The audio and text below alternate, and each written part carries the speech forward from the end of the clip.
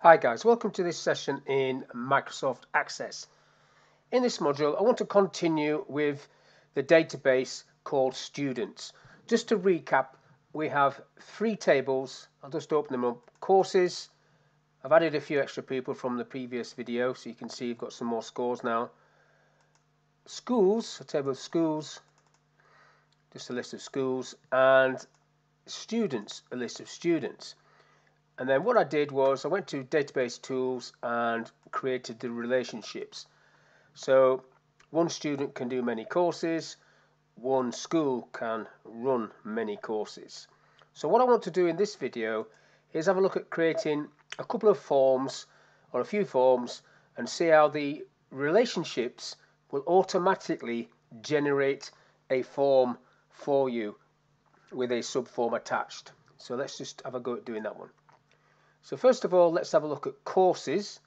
So if I click on courses and create form, I'm not going to do it myself. I'm going to click on this one so it'll drop it on the screen for you. So that's just a straightforward form that will look at this table, which is not really given as much information at all. You can just go through each person and see the individual stuff. But you can use that form to input data. If I click on the end one there, you can input data. I just need to go into form view just to get rid of these markers. But that's a new record. Now I don't really want to keep that one because it doesn't really do much for me. No, I don't. But when you go to students and do that, the relationship will kick in. So if I go create form, so now I get a student. Let me just put that to form view. I get all the students and what school and the scores on the doors for the subjects they got. And if I just navigate through them, you can see each student with their score. Now I do want to save this one. Now if I want to create a new student, I click on this, a new record that was, sorry, wrong one, this one at the bottom, new student, and then you can see it's blank ready for me to fill a person, which will go into the students table. I do want to save this. I'm just going to say yes.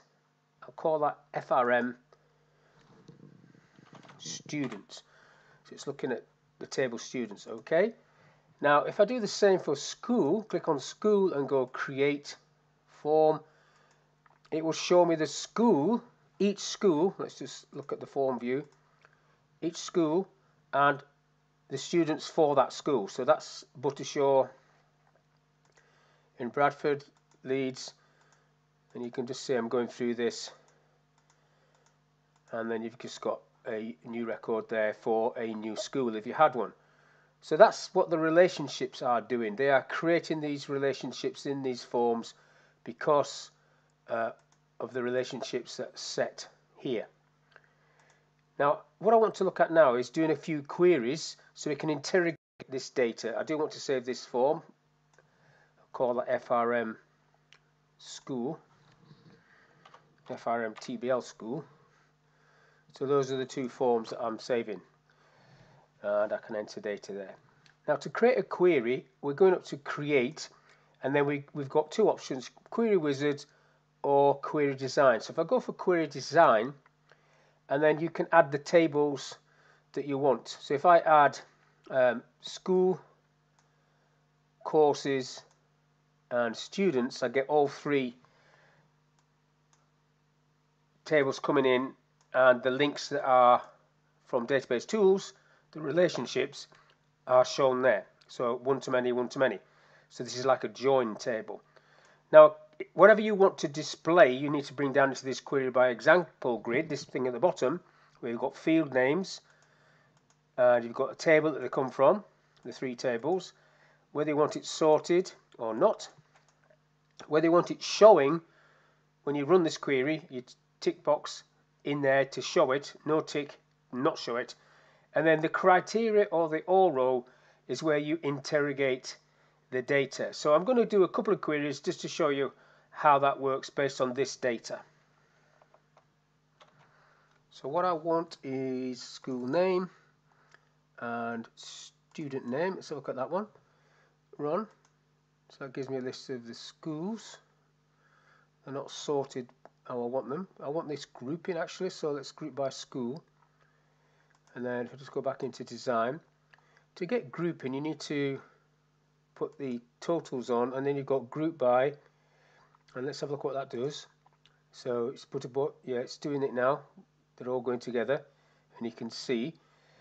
So what do I want? Let's have a look at the average scores per school. So if I take student name off, let's get rid of student name and run that. So now I've just got the actual schools which are grouped, and then if I add the courses, double click each of these courses. Now if I run that, let's have a look. That just expands it all again, but I don't want it. What I want is the average for these subjects for each school. So let's go back into design. So where it says group by, just want the average, and then let's see what this looks like. Average for each one of these.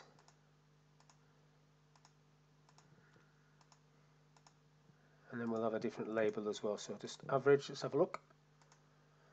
So now we just get a single line of data. I need to sort this out because I don't want it showing decimal points, but you see now I've just got each school, and you can see the different average for each of these. I'll just expand these for now. What it's done also is change the label.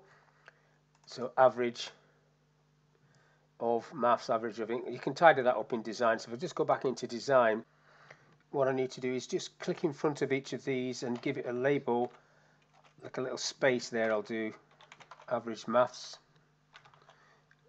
get rid of the A, maths with a colon, and that will change that label to that. So if I just show you that one, so it's now saying av maths. Now I need to do, basically I'm going to get rid of this of in between all of these, so I'll just do that for each one. So I've done each one. Let's have a quick look. Average all the way across, so that's sorted that out. So for each school I just want the average, so I need to go back into this and make sure that is on average. That last one's on group by, and then run that, and everything's average, and I need to do the decimal places on this. So we'll go back into design, properties on this. So you've got format, and then you go into different options there. So it's just going to be fixed, and decimal places, you've got the option there to drop that down 0. Let's have a look at that one for that first one. So now that's fixed it, and I need to do the same for all of these, which I will do right now. Just go back into design. So I've done that for each of these, and when I run that, I've got rid of the decimal places. So you can now see by each school, you see the average scores for these courses. So that's a very simple query. I'm going to save that one, call that QRY for query averages. In fact, let's put school averages. School averages, and save that. OK, and then close that down. So that's all I want to do on this little video. So we've created 2 forms, one for schools, which gives you who's in each school, and one for students, which tells you the students and the school and the score that they got, which is that one. If I go through there, you can see how that works, and if I go through this one, you can see how that one works. I'll just close those 2 off. So next time what we'll look at is how to create some reports based on this information. I'll put some more information in, and some more queries. We'll do some more queries, and then base some reports on that. So hopefully this little video has been of use. Thank you for your time, and I'll catch you on the next one.